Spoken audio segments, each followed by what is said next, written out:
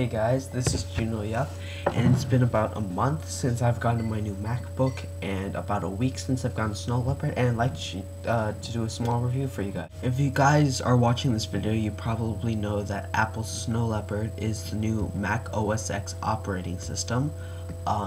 It has a couple of upgrades that I'd like to show you guys with the new QuickTime X on-screen camera. So this is the new Snow Leopard operating system. As you can see, it comes with the Snow Leopard background. Some may not, I'm not sure, but mine came with it. So this is Snow Leopard. All the Apple applications are running on 64-bit. They all open faster, load faster. Look at iTunes. It opens pretty fast compared to what it used to. iPhoto, Photo Booth, iMovie.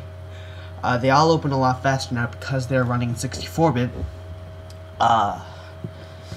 Another cool thing about what Snow Leopard did to my computer is that it opened up about 15 gigs of memory on my hard drive, which I found really fascinating. Before, my hard drive had about 83 gigs of memory, but now it has 102.91, as you can see.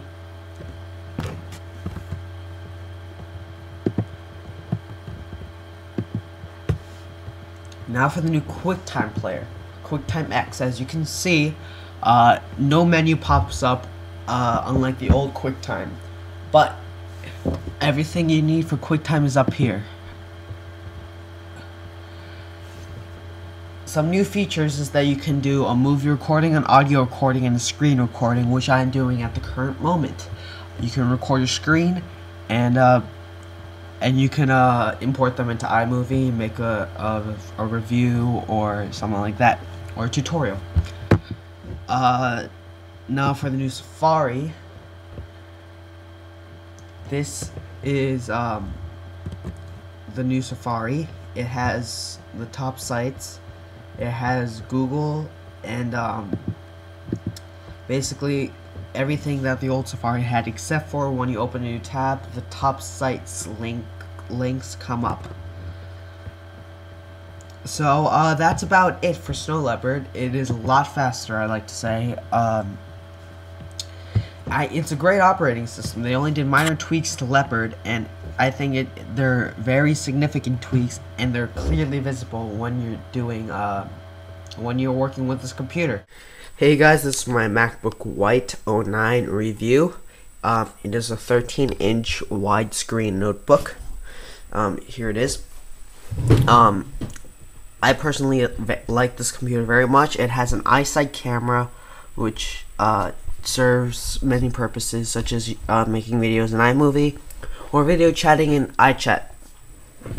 It has a 160 gig hard drive, an Intel Core 2 Duo processor, a NVIDIA GeForce 9400M graphics game card, a keyboard, and it is polycarbonate plastic.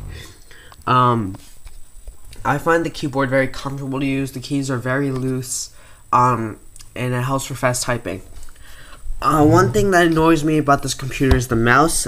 Sometimes this button, the click button, is sometimes irresponsive, a little bit hard to use, but for the most part it's fine.